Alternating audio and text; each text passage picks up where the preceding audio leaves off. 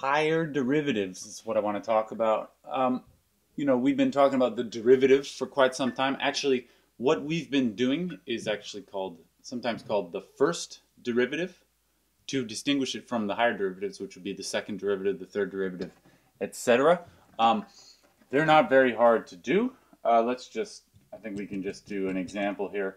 Let's say I begin with something like x to the 4 plus 3x cubed minus 7x squared minus 5. How about that? What is the derivative? This is easy, right? 4x cubed plus 9x squared minus 14x. And then that goes away. This is the first derivative. What's the second derivative? The second derivative is when you take the derivative of this one. All right? So the derivative of the derivative, you write that like this. F double prime is 12x squared plus 18x minus 14 in this case. All right? That's called the second derivative. That's it. That's what the higher derivatives are. What's the third derivative? It's you take the derivative again. What's it going to be? 36x plus 18, right? This is how you do the higher derivative. Is there such a thing as the fourth derivative? Yeah, there is. You can do this as many times as you want, right? Just the notation, people don't like writing a whole bunch of primes. It's kind of a pain to count them all up. So typically after, say, the third derivative, you start writing them like this. This is the fourth derivative inside the little parentheses.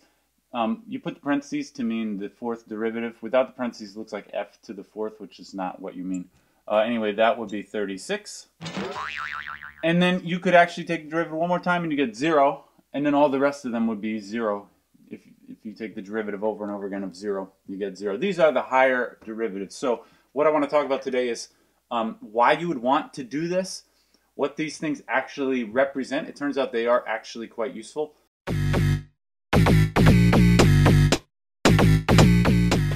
Okay, what do the higher derivatives actually represent? The second derivative is something that actually you encounter fairly often in the real world. The third, less so. The fourth and higher, you pretty much don't. You have to be fairly obscure situations in order to make use of those. But the second derivative is quite useful.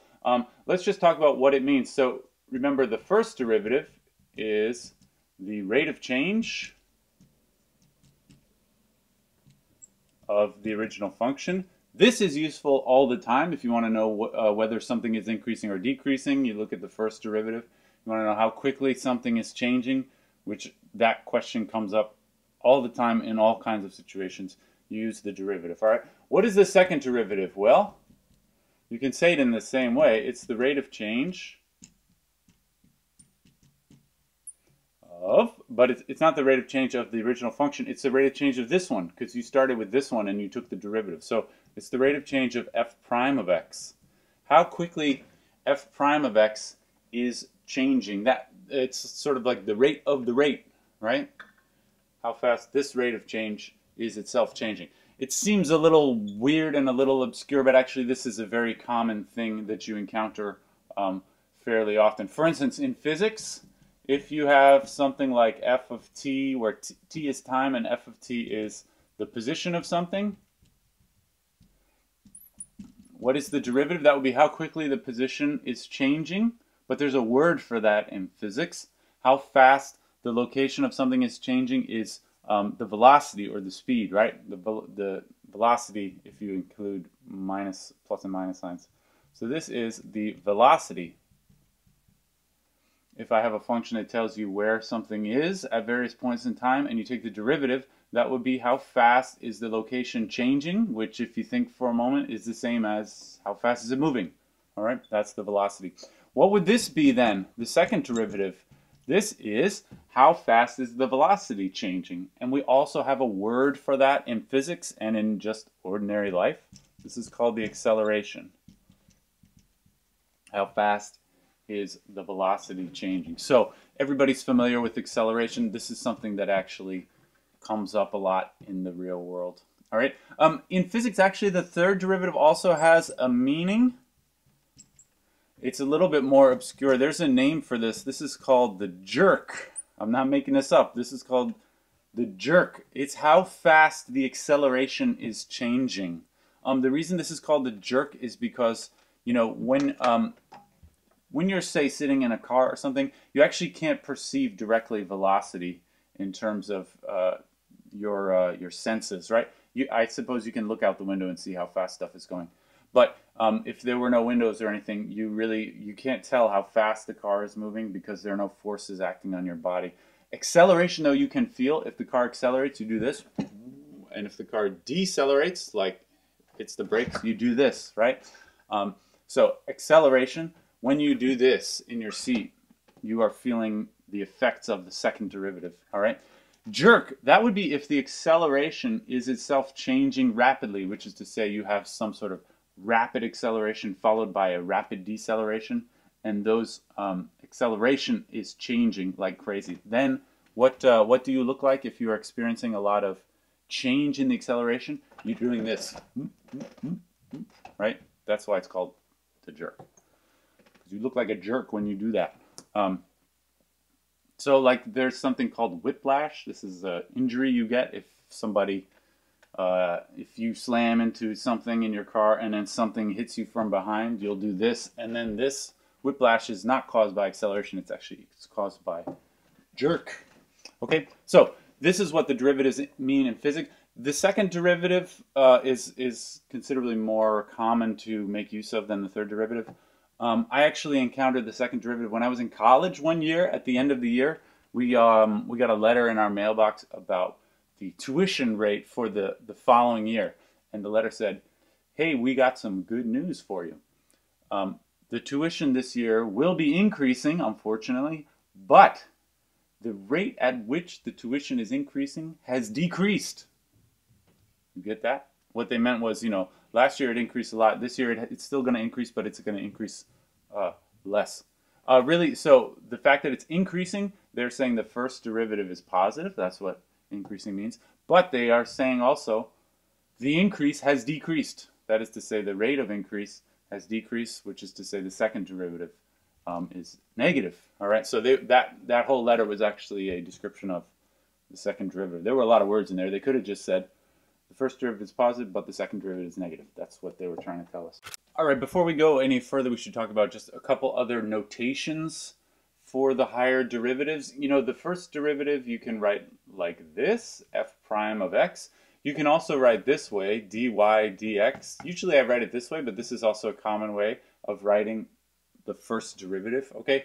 How do you write the second derivative? You do this. How do you write it in this style? There's a way of writing the second derivative in this style. This is sort of the notation that was developed by Leibniz, one of the founders of calculus, whereas this is more of a Newton-style notation.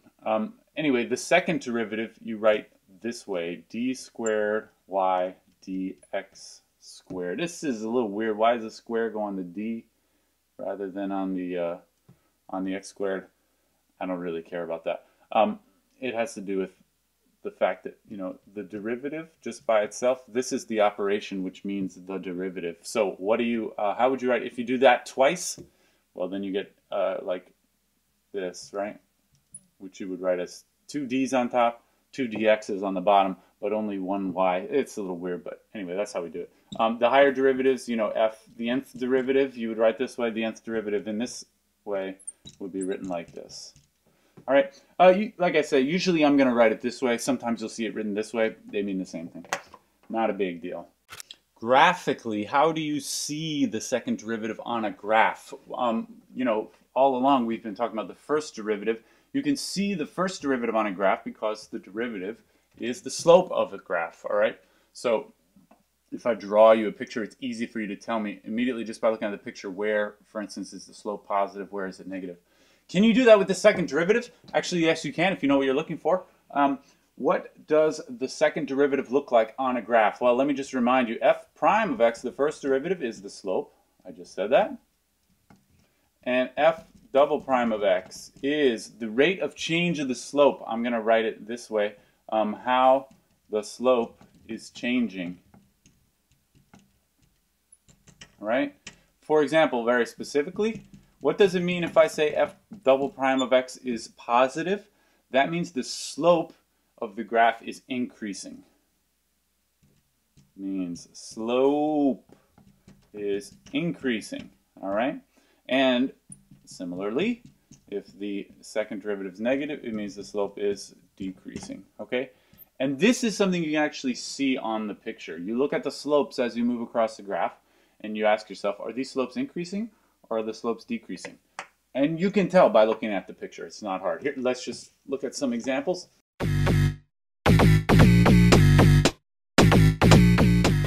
Okay, so the second derivative being positive, this looks like, remember the situation you're describing here is the slope of the graph is increasing as you move across to the right. It looks something like this. This is a typical example where over here on the left you see slope is close to 0 and it increases throughout, all right? This is a picture in which the second derivative is positive throughout the whole picture. Or it doesn't have to look like that. It could also look something like this. Here the slope is also increasing. You have to remember the signs, right? Here this, in this portion the slope is negative, fairly steep, and then it becomes close to 0.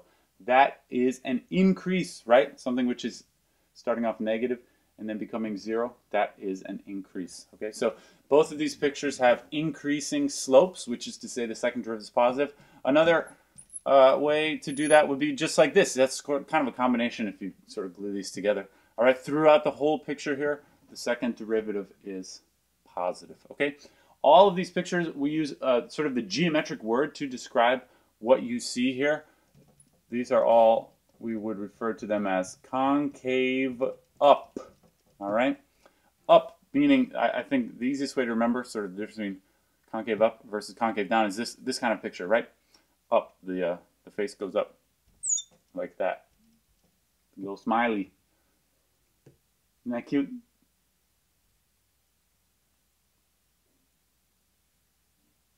Anyway, this is called concave up, all right, when the second derivative is positive. And you can look at a graph and you can tell.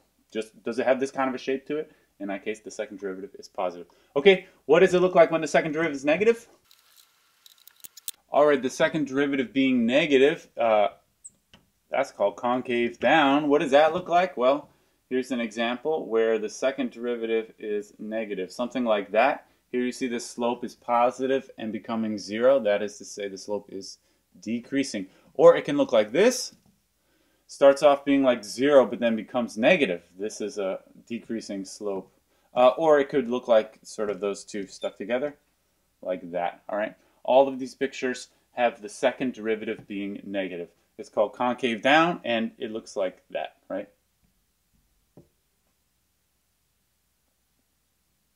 Okay, concave up versus concave down. It's about the, it's not exactly the slope, but it's how the slope is changing over time. Basically, is it like that or like that? Concave up, concave down. Typically, a graph will have some mixture of both. Usually, it's not always concave up or always concave down. It's usually sometimes concave up, sometimes concave down. Here's an example. Let's say you got something like that, where I'm going to mark off that point, all right? Now, in other examples that we've looked at so far, we have focused on the critical numbers, which would have been these 3 points. Those are the relative extrema in this example. That's these two are relative maximum, this is the relative minimum. Let's talk about the concavity though, which is different, and you actually want to focus on some different points. Although I hope you can agree, just without knowing much about where we're going with this, there's some regions here which are concave up and some which are concave down. For example, over here, does that look any different to you? That's yellow, this is green. Let's try this one. Yeah, that's better. Over here, the thing is concave down because it's the frowny shape, all right? Also over here, it's concave down. Notice I'm continuing a little past these points, right? It continues to be this frowny shape, even past this point, right? It's down. Whereas in the middle, it's concave up. It's got the smiley shape. I'll do it like this, all right? So there are some regions where it's concave down and some regions where it's concave up. And there are certain points where the concavity switches. say right around there. You can't be too precise about this, but I'm just sort of estimating a little bit. Right around there is where the concavity switches from being down over here to up over here. And similarly, there's a point right around here where the concavity switches. Here it's down, here it's up. All right. Anyway, having found those points, we can say exactly where the function is concave up or concave down in terms of intervals. F is concave up on the interval, this would be 2 to 4, right? And concave down on the interval over here, minus infinity to 2, and 4 to infinity. All right? It's a very similar question. You know, we used to do things like, tell me where is the function increasing or decreasing? Give me intervals. All right? Same idea, only instead of increasing, decreasing, I'm talking about concavity this time. Okay, these special points here, these are points where the concavity switches. They have an important role when you're talking about the second derivative, much like the critical numbers have an important role when you're talking about the first derivative. These kinds of points are important when you're talking about the second derivative. They are called inflection points. All right, inflection points are points where the concavity switches. Like here, it's concave down, and then it becomes concave up. Here it's concave up, and then it becomes concave down. Those are called inflection points.